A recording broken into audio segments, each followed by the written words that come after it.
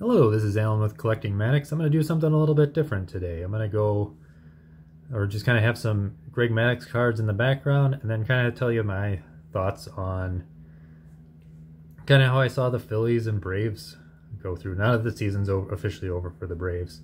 It was kind of officially over prior games, but it's officially over now. So I'll kind of go a little bit into the back end of why I feel how I feel. So my grandfather was a Cubs fan his entire life and never saw them win a World Series. My father was a Cubs fan his entire life and saw them win one World Series. So I feel like I've been pretty fortunate. I've had two World Series from the Braves in my lifetime, so I really can't complain too much. Like, I got my World Series really was 1995. That one felt so good, especially after probably the 92 World Series. Kind of going into the 92 World Series, I was really excited because I thought, man, they've got such a great pitching staff, and the pitching did not let them down. I mean, Smoltz, Glavine, and Avery all pitched gems every single game. Every single one. And they still ended up losing 4-2. I mean, the bullpen was, I don't know what was going on. It was just not happening. Like, they just did not have a solid bullpen on any of the games, because it was, yeah, I mean, if you want to look back on it, it was just kind of those frustrating games where you're leading in the sixth inning, and then the bullpen just blows it. Like, you're going in, or even going into like the eighth inning, you're still leading, and then Toronto would just come up with like 3 runs to come back. It was still one of the toughest World Series to watch. From the one where Minnesota won, I was still kind of at my beginning phases of kind of getting more into baseball, so I was just enjoying it. And really, it was, you can't say anything bad about that World Series, because it was just awesome. Like, even from a Braves fan, like, just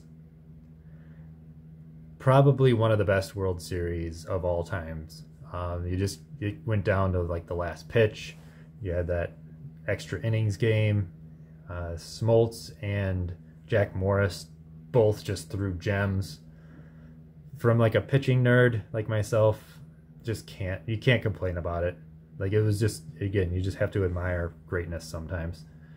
But 95, I feel like, was my, like, that is where kind of like I got my World Series for my lifetime, for the team I root for. And anything else I get, so like 91, again, just icing on the cake. So that's kind of my perspective on that. So losing to the Phillies outplayed them, like, just hands down every single game. Even the one that the Braves won, still outplayed them. Wheeler pitched. It was great to see it. It was one of those, like, again, just admire it when it's really, really great. I enjoy great pitching, and that was a gem. I almost wish he would have won, because that was just such an impressive pitching that he had put through. He was on point every single pitch. He made one mistake and got paid for it, but just the rest of the game was amazing to watch him pitch. Probably the other 2 games, man, Bryce Harper's just awesome. Like, just, I hope, I don't want to take him for granted. I feel like I took Mike Trout's career for granted, and I'm really trying to not take his career for granted, where he is just that good, especially in these moments of playoffs, and just really just like time and time again just comes through in the clutch. I know it's not quantified or anything like that, but really amazing to watch him play in those big moments. So I can't. I want to kind of like appreciate greatness a little bit more. I would say going to when Otani and Trout came around, I really wanted to take my kids there and be like, these are some of the best. Like don't take it for granted like I did the rest of Mike Trout's career, where I get like I understand why I did, you know, and kind of again starting up a family, trying to get stuff organized. If I took my kids when they were younger, it would have been kind of wasted anyways too. So yeah, just kind of again continue to enjoy it. I think the Phillies are gonna be tough to beat, but yeah, the Diamondbacks look so good too. So I don't know if I can really call a winner there. It's gonna be fun. Like both atmospheres are just so fun. Both teams are fun to watch. It's kind of nice being able to just watch it as a neutral party. So I'm pretty excited about that. I'd say the only thing is just don't let Houston win. Just either the Rangers or Diamondbacks or the Phillies, just don't let Houston win. That's probably my biggest ask. I feel like that's probably what the Braves are made for. They're made for I think they're made for beating Houston, but they aren't made for beating the Phillies. And I'm worried that the Phillies are the other way around. And that's kind of my concern, is Houston's gonna kind of just slap the ball in these like little areas where they aren't. I mean, kind of the drawback of the Phillies, and I don't think this is a big surprise to anybody, is like their fielding. I mean, Trey Turner is, just watching that again, like, okay, so yes, you're the shortstop, and I know there's a lot more stuff that comes your way, but man, there's some stuff that's not looking great coming from him. So I don't want to know. I don't know if I would use the Jeter analogy, but it's pretty close. You are a great batter, but whew, yeah. So we'll see how that they deal with I think the Diamondbacks are going to be probably very similar to how kind of Houston like slaps it around too. So it's going to be they're going to have to be fielding, they're going to have to be on point. But if Wheeler pitches like he did, whew, yeah, and it's going to be tough to beat. But really, I mean, full credit to the Diamondbacks too. I thought the Dodgers were the other juggernaut, and yeah, they took them down. So it'll be exciting playoffs. I feel like there's not a front runner, which is kind of fun. Even Houston, I don't think Houston. It doesn't feel like Houston is a front runner. Like if anything, I feel like maybe the Rangers are probably the stronger one in that fight, because the Rangers just took apart the Orioles. Yeah, I'd say the last thing is I don't like the cop-out answer of the format of the playoffs, how it expand or how it's doing what it is. I mean I'm not a fan of it, but that's just completely different. But it's such like a cop-out answer to be like, oh, it's the format's fault and we're not going to address our actual issues. So yeah, it's the format, it's not us. Yeah, every team is playing to the format. Don't like not adjust to it. That's what you do. You adjust to the cards that are in front of you. You don't just sit there and accept what it is. So yeah, I hope that doesn't happen within the Braves organization, where they just kind of like, oh well, it's the organization, it's how it's structured. I'd say I am very pro, and this is probably again not like a big fan favorite type thing, but I am pro expanding it to more teams, and then you do split it up into 4 divisions, similar to like what the NFL, I guess exactly what the NFL is doing. And then from a baseball side, just eliminating the wild card. I'm not a fan of the wild card, and I mean, then you could easily split up the Phillies and the Braves, and they still have those two juggernauts like hashing it out. Because yeah, I don't think you would put the Phillies in the South, and probably the South is going to include the Braves. So I think reorganization is bound to happen, especially if you get two more expanded teams, which I think is kind of what Manfred's looking at. And I'm not a huge fan of him, but I mean, from a structure of the baseball side, I think that makes more sense.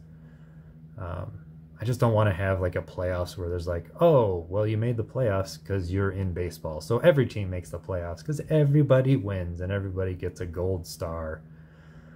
I hope that doesn't happen. But if we can get like 4 teams making the playoffs, perfect. Great. That's like, again, this team plays that team. Great. Record counts because the best record plays the worst record. Cool. Or like home field advantage or whatever. So I think that works out. Yeah, I'm just not a fan of the wild card. It seems like it's like a weird thing with like, okay, so did you have a better schedule? And then you have like all that debate. It's like, yeah, I don't know. Just have the divisions similar to what the NFL has. That's kind of where I hope it's going, and that's where I kind of feel like it's going. But yeah, don't use the cop-out answer of being like, oh, well, they had days off, so that's why they lost. It's such a... I don't know. Don't fight for first then. I don't know. Don't be the best team in the regular season. You got to play to how the system works, and I don't know. I don't feel like that was the issue with the Braves. I don't feel like they were flat. I felt like pitching was pretty good. I felt like Strider did his job.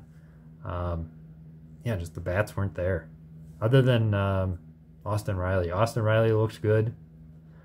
But just one player looking good compared to, I don't know, probably at least 5 of the Phillies looking good. Like, good. Not just like, yeah, they were there and they played well. But Austin Riley looked good. Bryce Harper looked good. Like those two were like top of their game. Everybody, like, anybody else on the Braves that you could say looked good? I mean, other than the pitching, I can't. So that's kind of my thought. I'm not angry about it. I mean that, yeah. I mean, I've gotten my World Series, so everything else is kind of the, again, icing on the cake. So I know this kind of ran a little long and I've rambled a lot, but I thought it would be kind of fun. Just I have a lot of followers who are Phillies, and they probably think like, oh dang, the Phillies and the format, and like, no man, it's I got my World Series. They got their World Series like a few, like, so I don't know, like probably most of those followers would be like, I need it every time, but I feel like the desire to win the World Series every time is just ridiculous. Like that's like a crack addict mentality of being like, I need more, I need more, I need more. And no, I just be happy with what you got and enjoy the greatness when it's there. So it's pretty awesome watching a lot of those Phillies players play. I'm gonna try to keep up with Corbin Carroll. I don't like doing, from a card standpoint, I'm not gonna do like a collect him, because I have kind of like a time window where it's like, oh, unless they're a Brave, I will make the exception of a Brave where I'll collect some of their cards a little earlier, but I try to keep a 10-year window of like, I don't collect anybody until 10 years into their career, which I know is ridiculous, but I think it probably in general saves me quite a bit of money, just because I don't have to deal with like all the prospecting of like buying current product or doing that kind of stuff. So yeah, I'll pick up a couple Braves if it's like in the dollar bins or something like that, or 50-cent bins or something like that, but nothing that's gonna go crazy. So like, again, like I think I picked up a couple of Matt Olson because my daughter's kind of enjoys watching him play, and they were pink, so you know I had to get the pink. Why would I want to get any other color other than the pink? I mean, they made a pink, so who cares about aqua? It's like, it's one of those funny things where and again, kind of totally sidetracking, where you kind of are a particular type of parent and you think like, oh, my kids aren't going to fall into the social norms of everything. No, my boy likes cars and trucks and is very like, yeah. And my daughter likes pink and crafts. But they both really enjoy kind of baseball, softball, and getting into that every year. So it's kind of just one of those funny things where you still kind of, even without pushing the social norms of everything, they still fall into it. All right, I've rambled on for probably, I don't know, 15 minutes of this 16-minute video. So I'll just stop now. I hope you enjoyed it. All right, and good luck to the Phillies, and good luck to anybody beating the Astros. I hope they do. All right, thanks for watching. Bye.